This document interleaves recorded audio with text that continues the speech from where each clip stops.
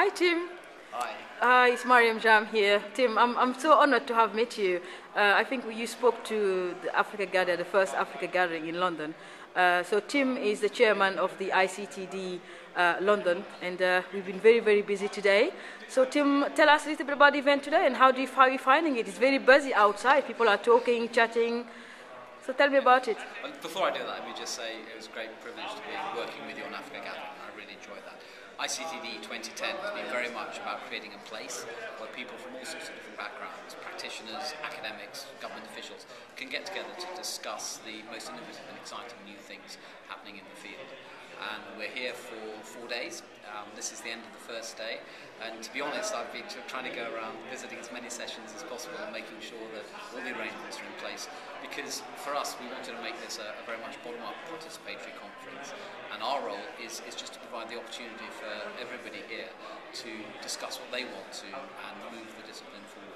You had a lot of people attending, and from all around the world. You've been very busy online too. Yeah, we've had, I think, 577 registrations from 57 countries. Wow.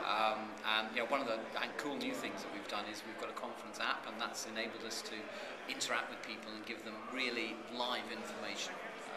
And all the people doing the tweets and everything. It's been fantastic, the way that people have actually got themselves involved. So what was the highlight for you today, Tim?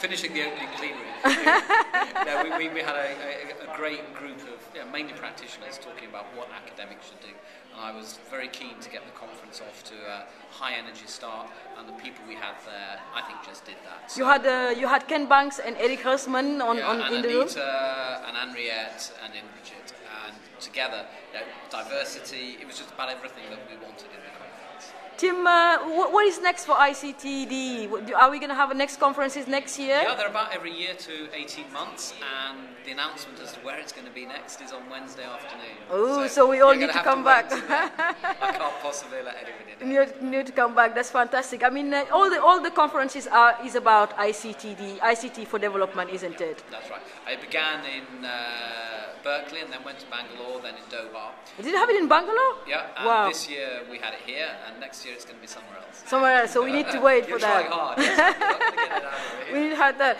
So, Tim, just one more question. Tell us about, what do you think about ICTD really, for development in all around the world? Because you've been all around the world and organizing all these events. But what do you think ICT is doing right now, for the developing countries? That's a huge question. I think there's been, on balance, far too much top-down academics or companies thinking that they know best what's right for some of the poorest and most marginalised people. And I think that's partly why so many projects have not gone to scale or not been sustainable. And I've always felt, and nothing's changed in that we need to learn from poor and marginalised people what their needs are, and then actually use our ingenuity working with them to find ways that we can use ICTs to help transform their lives. That's why I work with street kids, that's why I work with people with disabilities. And I think we really do need to, if we're talking about ICT for development, concentrate on that. The private sector, the market will deliver on the majority. My interests are those who get left out in that equation. Tim, just before you go, I know you're very busy and you had a long day, you need to go to prepare for tomorrow. So if you have anybody who's watching this video right now, what do you want to say to them? Why would they come and attend this event? Because it's fun. We've got a great set of musicians playing this evening and every night. So that's fantastic. So people need to come. Actually, no, it's an opportunity.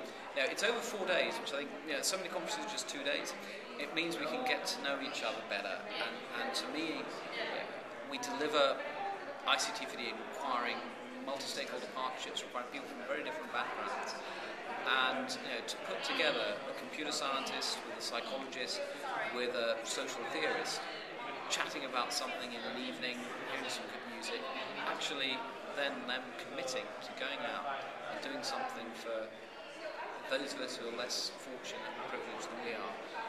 That's what it has to be. Tim, you have 30 seconds left.